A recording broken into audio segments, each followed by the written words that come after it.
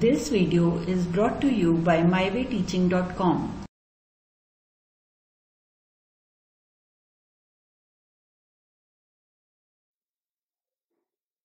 Coming to the next topic, that is dual behavior of matter. Okay, so what do you, I have explained you about dual behavior of matter.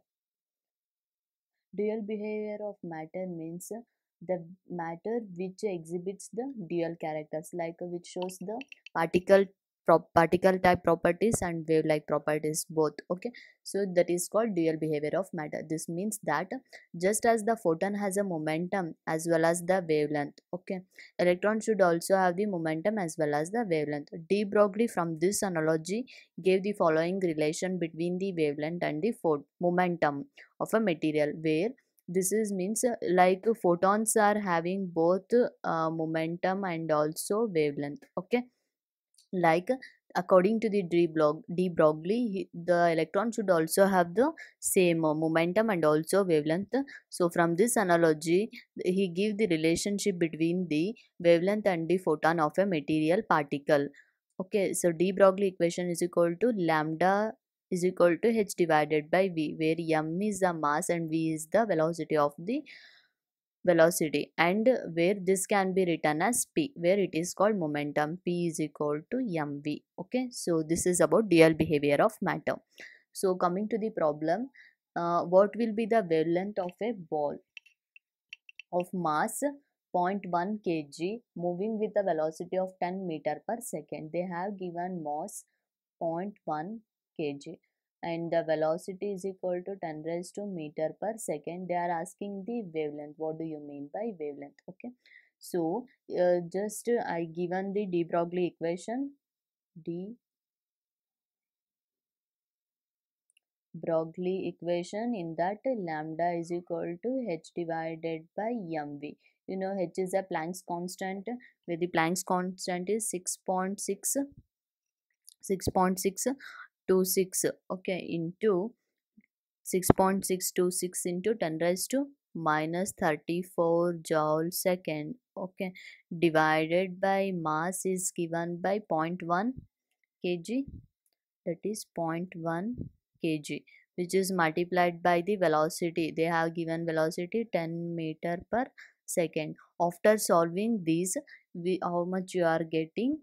6.626 into 10 raised to minus how much? By calculation 34, okay, meter, that is joule is equal to kg meter square is raised to minus 2. So this is the answer. Consider the next problem. They have given mass of an electron is 9.1 into 10 raised to minus 31 kg. If its kinetic energy is equal to 3.0 into 10 raised to minus 25, what is the wavelength? So I will give the solution for this. Wavelength, you can calculate lambda is equal to h divided by mv. You know, now mass is, you know, what do you mean by v is the velocity? Okay, how you will calculate? So from by given the data, kinetic energy is equal to half into mv square. So where you can get, they have given the kinetic energy 3.0 into 10 raised to minus 25, 1 by 2. Mass is 9.1 into 10 raised to minus 31 into v square. Okay, so after the calculation of this, okay, where how you will calculate the v means, so v is equal to 2 into ke divide kinetic energy divided by m. This is whole raised to 1 by 2. So after modification of that formula, where ke is equal to half into mv square. Okay, this can be written like this. So just this is 2 into 3.0 into 10 raised to minus 25 kg meter square, kg meter square is raised to minus 2. Okay, so where this is 2. Okay, and the mass they have given, mass of the electron is 9.1 into 10 raised to minus 31 kg. So which is whole raised to 1 by 2. Okay, which is whole raised to 1 by 2. So after solving this equation, you are getting 812 meter per second. So now you obtain V. You know a lambda is, you want a lambda, h by mv. Okay, so h is Planck's constant 6.626 into 10 raised to minus 34 joule second, divided by mass is, this is the mass, so 9.1 into 10 raised to minus 34, sorry, minus, this is 31. Okay, this is minus 31 kg, which is multiplied by 812 meter per second. So after solving this, you are getting 8967 into 10 raised to minus 10 meter, so which is equal to 896.7 into nanometer. So this is the answer for this question. So where the wavelength is given by 8967. Consider the next problem. Okay, so here calculate the mass of the photon with wavelength is 3.6 into 10 into 3.6 amstra. Means what they have given here, given value is 3.6 into 10 raised to, where amstra is 10 raised to minus 10 meter. Okay, so velocity of the photon is equal to velocity of the light. Calculate the mass. What do you mean by mass? So they given the wavelength lambda. Okay, so 3.6 and this mass, how you can calculate mass? M is equal to h divided by lambda into v, where this formula is, how it comes, formula is v is equal to h by mv. Correct, sorry, this is lambda. Okay, where this is lambda is equal to h by mv, where m is you want m now, so here you know Planck's constant. What is Planck's constant? 6.626 into 10 raised to minus 34 joule second. Correct. Next, where lambda they given 3.9 into 10 raised to minus 10 meter. Correct.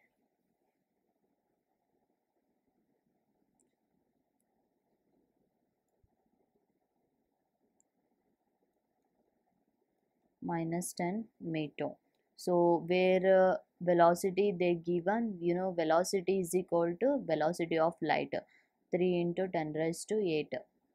Okay, that is meter per second. After solving this, you are obtaining the answer as 6.135 into 10 raised to minus 29 kg. Okay, this is the answer. And the next is Heisenberg uncertainty principle. What it states? It states that it is impossible to determine simultaneously the exact position and exact momentum of an electron. Okay, it means how, what he is saying means impossible to determine the simultaneously. You can't determine the simultaneous. This is, consider this as a nucleus, this is the orbit. Okay, orbit means where the electrons are moving around the nucleus, the path of the electron is called orbit. So in this, the exact position and exact momentum you can't calculate. Okay, at simultaneously you can't calculate. That is, he is explaining, that is, it is called uncertainty principle. Delta x into delta v is greater than or equal to h divided by 4 pi m, where delta x is uncertainty in position, delta y is called uncertainty in velocity. Okay, so this is called uncertainty principle of Heisenberg uncertainty principle. There is some of the significance of uncertainty principle. Okay, he is explaining the uncertain, that is the Heisenberg uncertainty principle. Okay, importance of a Heisenberg uncertainty principle is only for moving, what is only for moving, this is only for moving microscopic object. This is applied for only for moving microscopic object. This is applied to microscopic objects, that is moving microscopic object, they should be in moving position. Okay, so example, consider the following example. Okay, now so delta v into delta x is equal to h divided by 4 pi m, correct? So delta v into delta x, so 4 pi value is 3.14, okay, into then the mass is 10 raised to minus 8 kg, consider. Okay, so where delta v into delta x is equal to h is Planck's constant 6.626 into 10 raised to minus 34 joules second, joules. Okay, so 4 into pi value 3.141, the mass is, you are writing 10 raised to minus 8 kg. Okay, this is 10 raised to minus 8 kg. After solving this, you are obtaining 0.53 into 10 raised to minus 26 meter square per second. So this is delta v into delta x. Okay, so thus the value of delta v and delta x is extremely small and has no significance. This is very small, correct? Very small, and therefore it is no significance. Very small, and there's no significance for this. So this is the significance of uncertainty principle. So in that it is not having, when there is a, one can say that when the mass of any object is 1 of milligram or more or less, then the uncertainty in momentum or position associated with hardly of any significance. So it is applicable only for microscopic objects, as I am explaining you. So microscopic objects means, consider the electrons, okay, which is having the mass how much, 9.11 into 10 raised to minus 31 kg, correct? So which is having this much of okay, then if you are applying delta v and delta x, this formula for the electron as you have applied for this, so how much you are getting means 10 raised to minus 4 for this, for the electron you are getting how much, here I will write 10 raised to minus 4 meter square per second, that is for electron, by applying this formula. Okay, so as I solved this problem, if you have to solve this one, like, so therefore the statement of Heisenberg uncertainty position and momentum uncertainty is replaced by probability function, which is seen in quantum mechanical model of atom. So this is the significance of uncertainty, which can be applied to only microscopic, moving microscopic objects. So this is very important. Okay, see, next consider the problem of problem based on uncertainty principle. Okay, so here microscopic using a switchable photon is employed to locate an electron in an atom within a distance of zero.1 amstar. Given the distance, now with its value, distance mean delta x value, what is the uncertainty involved in the measurement of its velocity? So just you have to apply the formula for this, delta x into delta v is equal to h divided by mv. This can be written as delta x, keep it as it is. Okay, so where m is moved here means, okay, sorry, this is not, okay, wait, so see here, h divided by 4 pi m. Okay, where m is moved here means this can be written as delta x into delta v into m is equal to h divided by 4 pi. So this can be written like delta p, correct? So delta x into delta p is equal to h divided by 4 pi. You know the value of delta x now, h and 4 pi value is known, so just substitute here delta x, okay, delta x is equal to h divided by 4 pi into delta.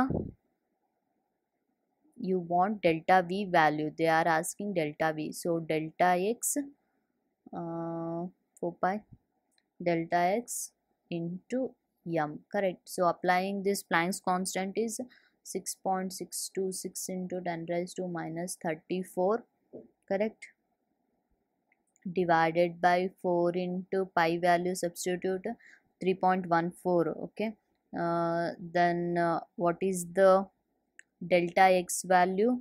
They have given 0.1 angstrom means 10 raised to minus 10 meter into value of mass is 9.11 into 10 raised to minus 31 kg, correct. So after solving this, how much you are getting? 0.579 into 10 raised to 7 meter per second, okay. So this can be written as 5.79 into 10 raised to 6 meter per second, where 1 joule is equal, so this is 1 joule is equal to 1 kg meter square minus 2, okay. So this is the equation. And the next one is also a problem. A golf ball has a mass of 40 kg and speed of 45 meter per second. If the speed can be measured within accuracy of 2%, calculate the uncertainty in the position. So uncertainty,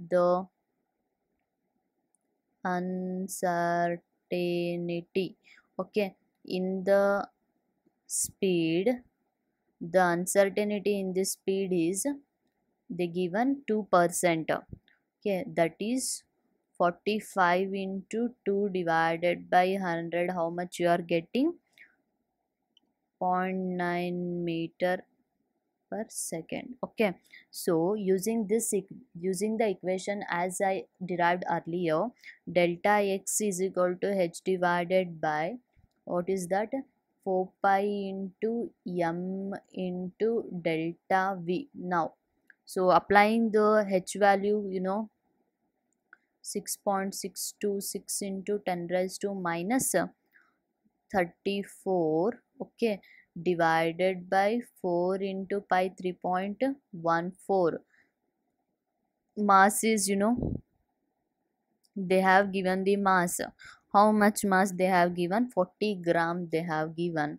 So which is multiplied into 40 gram into 10 raised to, where minus 3, v is 10 raised to minus 3 kg per gram, sorry. So this is 40 gram, okay. This is the mass into where the delta v value is 0.9 into meter square.